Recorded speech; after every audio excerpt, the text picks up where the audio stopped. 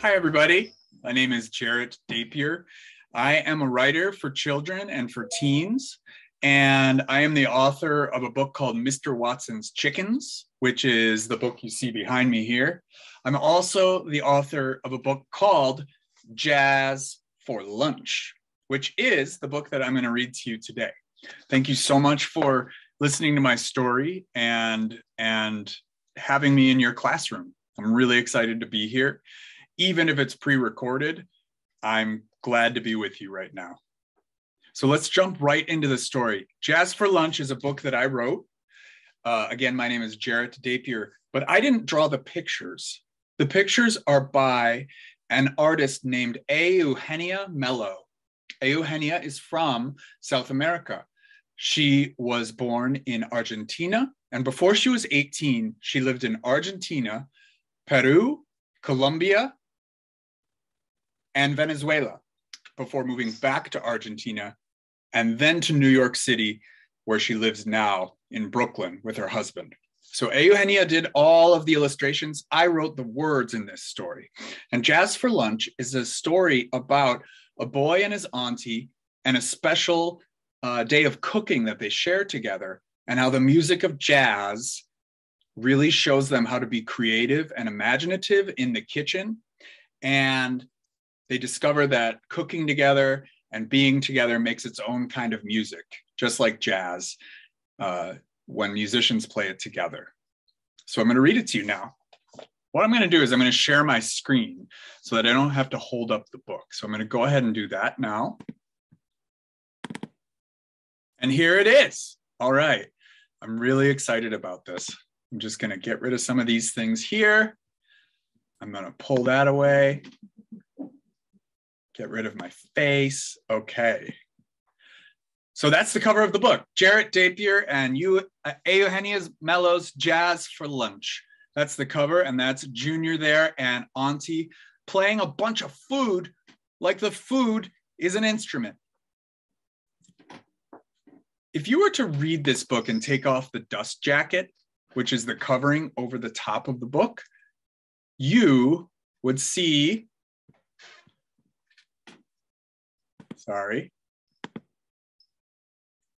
this on the underside of the dust jacket. I love this so much because I'm a big fan of records. I collect tons and tons of records. I'm going to show you one here. This is one of my favorites. And sometimes when I do author events, I like to play it for the kids. Or any students who are listening. This is Ella Fitzgerald's Lost Berlin tapes. And Ella Fitzgerald is one of my favorite jazz musicians ever. I love everything about her voice and everything about her work. And I love to listen to Ella on record, on vinyl.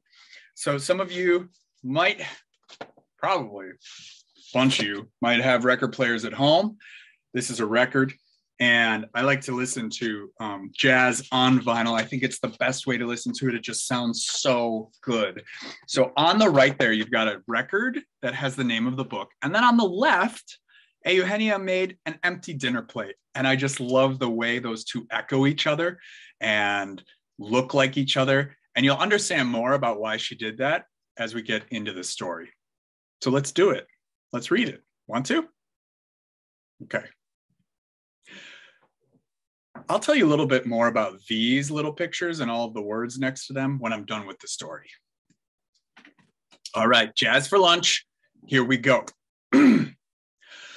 Strutting with my Auntie Nina down to a club. We're gonna hear some music and then eat some grub. Nina's there for lunch almost every other day. Musicians hit the stage and this is what they play. Jazz for lunch. The beat's got soul. Jazz for lunch. Ham on a roll, jazz for lunch. The tune's got swing, jazz for lunch. Shout, dance, and sing. And I love this spread right here because number one, okay, so Auntie brings Junior down to a club and he's never heard jazz music before. Look at his face right here.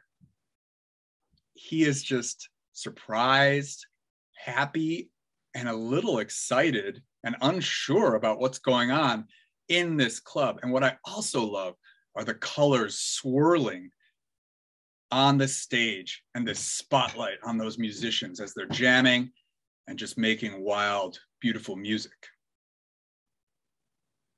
But Junior notices something about the music and something else that's going on in the club. Peal of the trumpet and the zest of the hi-hat. Knives go chop, hear the sizzle of some bacon fat. Sounds of the kitchen and the music mixed together. Nina winks at me because we are birds of a feather. Jazz for lunch, the club's got soul. Jazz for lunch, eat a drum roll. Jazz for lunch, the food's got swing. Jazz for lunch, shout, dance, and sing. And do you see how the cooks in the kitchen have a spotlight on them, just like the musicians on the stage? I love that Eugenia did that. It shows how both groups of people are working together to be creative and make something delicious and wonderful. There's a problem though. Want to get up close, but we're stuck in the back. I can't see the drums and I can't get a snack. Dancing dudes and ladies are stomping on my feet. Talking too loud and I can't stand the heat. Look at Junior's face there. He's not happy. So Auntie, like any good babysitter or just family member who really pays attention to you and how you're feeling, she takes him out. Nina walks me out before the set is through, says, come by tomorrow. I got a surprise for you. I think that me and you, we could do something great. After what we just heard, I'm fitting to create. So the next day, Junior goes to Auntie's house. The next day at Nina's place, we're both on the make. Throw some jazz on the stereo for heaven's sake. Now we got a rhythm kitchen, high fly and stomp, teaching me to cook. It's a hot house romp. You got Junior throwing the records on and Nina prepping in the kitchen. Jazz for lunch, playing food, steaming tunes. Jazz for lunch, stirring fats, licking spoons. Jazz for lunch, shaking cinnamon in the chili. Jazz for lunch, just salt peanuts, getting silly. So they're really getting into it now. And Junior just keeps up the rhymes and the rhythm as they start to make their dishes together. Bone-in drumstick, cooking on the fly. Fresh new dishes, a jam session high. Nina's master chef and I'm her shorty baker. Second banana, Junior cook, boogie woogie booty shaker. Okay, boogie woogie booty shaker. He's really getting into it. Pit pat the peanut butter, slap on the jelly. Sweet potato, Philly Joe belly. Pizzicato, panna cotta, Parmigiana cheese. Art Tatum, tots, and a hot Reuben Reeves. This is one of my favorite spreads. Number one, because Nina is playing what looks like a big stalk of celery, like it's a trumpet. You've also got the kitty who's getting into the salad over here. And this painting of the record and the music flowing out of it in swirling colors, I just think is beautiful. And this section, pit pat the peanut butter, slap on the jelly, I'll tell you a little bit more about why that's special to me after the story.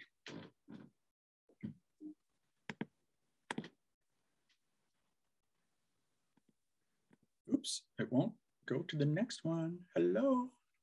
Hold on one sec. There we go. Ladies and gentlemen, girls and boys, put your hands together now, make some noise. Like to introduce you to my nephew, Junior Cook. Makes a meal of the drums. Just take a look. And Junior's there going, me? And he's got a spotlight on it, just like in the club. Track, crash, flam, triplet pan.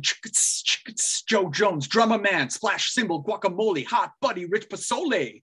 Salt shaker, tambourine, Sid, catlet, nectarine. Look at his face in this picture.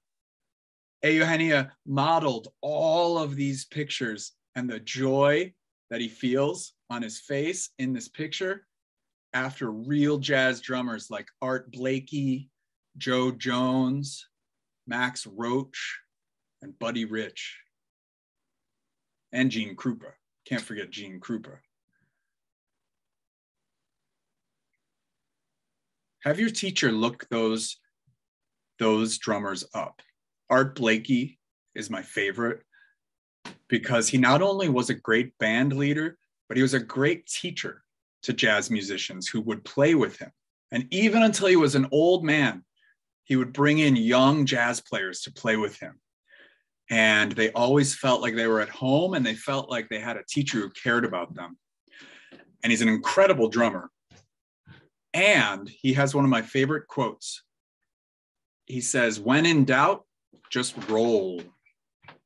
I like that a lot. He meant when you're in the middle of a song and you're drumming and you don't know where we are in the song or what the rhythm is, and you sort of lost track, just play a drum roll and you'll get back on tune. You'll get back in the swing. But I like that as a way to think about life. If something's getting in your way or something's really hanging you up and you're doubtful, you don't know what's going on, just roll. Just roll for a minute and see if you can get back on track. Art Blakey, he was a master. Now I want to tell you about the food that we made. We sliced it and diced it with the edge of a blade. We named every dish after favorite jazz greats. Now check out those hot eats upon your plates. So they made new dishes and they named them after Nina's favorite musicians. And here's what they came up with. Art Blakey Flaky and Thelonious Monkfish, a Nat King coleslaw, red hot pepper dish, Hoppin' John Coltrane, Art Pepper Steak, Billie Holiday sauce, Dexter Gordon cheesecake. All of these great musicians, they're just masters. They contributed so much to the world, and they're inspiring Junior and Auntie in the kitchen while they listen to their songs. Jazz for lunch, let it cool, let it cool. Jazz for lunch, keep it cool, keep it cool. Knock, knock, knock. Hey now, Auntie Nina, who's that knocking at the door? Do any of you have any ideas about who could be at the door? They've been cooking all day, just the two of them. Who's coming over? Do you notice all the colors and the swirls sort of flowing out from the door? Almost like there's someone special on the other side. Does anybody have any guesses about who it might be? Okay.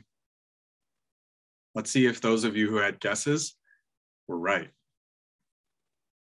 Hey now, Auntie Nina, who's that knocking at the door?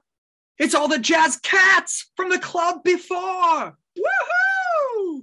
It's all the musicians from the stage. And Junior down here is just cheering, while Auntie, who I think maybe has a thing for the trumpet player, is happy also. And what happens after they all come into the apartment?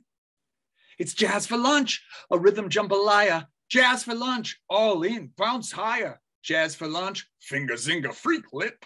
Jazz for lunch, Ella Bessie chip dip. Jazz for lunch, chomp a trombone crunch. Jazz for lunch, eat a drum roll munch. Jazz for lunch, we dance and we eat. Jazz for lunch, hot food and fresh beats. All these people brought together to share food and music together, which is my favorite thing to do in the whole world, especially music. That's just, music is what I hear in my head and in my heart, especially drumming and rhythm all day long. And the party, it seems, the dinner, spills out onto the fire escape, and some of the other residents in the building, they all join in too, including this person down here on the piano. I love this spread. It's quiet because there are no words. But you can hear and feel how happy everyone is.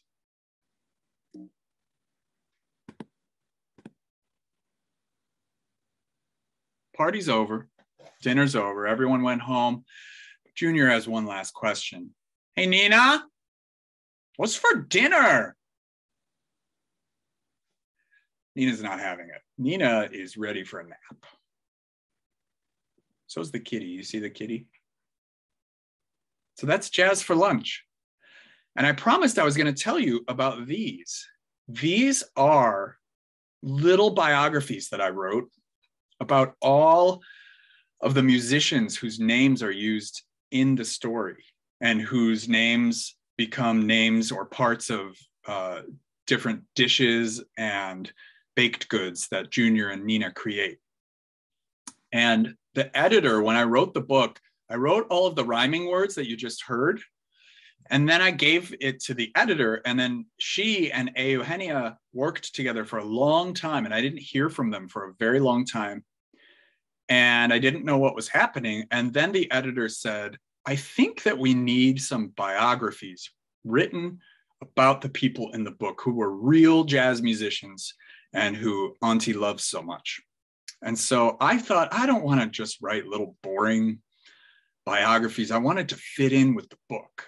And so I came up with the idea that the biographies in the book should sound a little bit like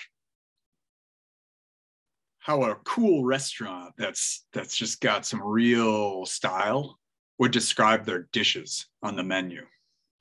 But instead of describing a dish, they're describing great musicians from the past.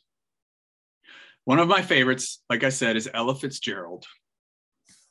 The reason I love jazz music is because, well, so much. There's so much creativity in it, incredible American history in it. And it brings people together. That's certainly been true in my life. When I was young, my mom brought me to a jazz club in Chicago. I was 8 years old, and it was a jazz club that you could go to during lunchtime to hear live jazz while you ate your lunch. And she brought me and my little sister, and it was the first time I ever heard live jazz, and it always stuck with me. It imprinted on my brain as something special. And over the years, my brother, who was a drummer, he would play in jazz bands. He would give me CDs with CDs for Christmas with great jazz musicians playing on them. And my mom would tell me about concerts, shows she used to go to in the 60s in Chicago to see great jazz musicians like Ramsey Lewis, Jimmy Smith, and Miles Davis. And hearing those stories always stuck with me. And so all of you, I think you should go home tonight, wherever you live, and ask your grown-up what music they remember from when they were little. And then ask them, what live music do they remember going to see and hear when they were little or a teenager, or even when they were older in their 20s and 30s, but some kind of concert or show that they went to that they'll never forget, and ask them to tell you the story of that. It's important. It's important to know what art and music we've all seen and experienced, and it's important to share that with others. So ask your grown-ups, what music do they like? What do they go to see? Because my mom, I couldn't believe it, went to see Jimmy Smith. He's one of the great organ and piano players of jazz history. And she'd seen him a number of times. And when I grew older, I met my wife. And the first thing we ever talked about, the first topic was Ella Fitzgerald, because we found out that we both really loved Ella. So I loved writing this bio, and this is what I wrote. Sometimes Ella Fitzgerald sang made-up words on the spot just to capture the joy and ouch she felt in her heart. This is called scatting, and it sounds the way bacon does when it crackles in a skillet. Ella's singing voice was a full breakfast, sweet syrup streaming down on waffles, glasses filled with a never-ending babbling O.J. Brook, and the sunniest sunny side up eggs trilling and floating like egg clouds. And like the best breakfasts, her voice brought millions of people together. Still does. And then I wrote this one down here about a great singer named Bessie Smith. And Bessie Smith sang the blues with the fullness of her being. When she carried notes, her voice trilled like perfect crimps in a scrumptious pie crust. She never truly crossed over into the jazz world, but she's included here because you can't bake a pie without the crust, and there's no jazz without the blues. So she was a blues singer, and the blues kind of came before jazz, and jazz grew out of the blues. But what I love about jazz too is that it's the original American art form. It was created by Black Americans, some of them who had been formerly enslaved, who made this free, wonderful, wild, and creative music and created it together and played it for the world and changed the world. It's the original American art form, and the original American art form was created by Black Americans. And its whole history is just beautiful and wonderful. And it grew out of many forces, many different places. Started in New Orleans, grew to St. Louis, to Chicago, Kansas City, New York City. All of these became important jazz hubs. So being a Chicago boy, I love it. But also I had to mention the blues, because the blues, a lot of people like to say, was founded in Chicago or started in Chicago. It's not true. It started down south in Louisiana, but we've got a lot of great blues guitarists and musicians that are either still here or made their music while they were here. I just want to share one more with you, and then I'll be done. And I also wanted to share with you the back of the book, because one great thing that Eugenia created was that after Junior says, "Hey, what's for dinner?" And it was clear that Nina wasn't going to be making any dinner because they'd just eaten all day. So you got the empty plate at the end here, right? And then this image here. Like any good kid, you got to help the grown-up clean up. So Junior's doing it, and it looks like he's kind of getting into it, like they've got the jazz playing again, because I sort of imagine that both their hips swaying to the left is just one single moment in time, and they're really dancing again, which I do recommend. If you ever join your grown-ups to clean up, put on some music you both love. So that's it. That is Jazz for Lunch. If you have any questions for me, tell them to your teacher, and your teacher can email me. My email address is brownbat, B-A-T, heart. So brownbatheart@gmail.com. Any of you can email me, or tell your teacher your questions, and maybe your teacher will email me and I can write back to your teacher and give you some answers. So I've really loved reading to you today, and thank you again for listening to my book. And if you see a copy of it out at the library or the bookstore, I hope you pick up a copy and share it with the grown-ups or brothers and sisters and cousins and loved ones in your lives. Thank you. Bye.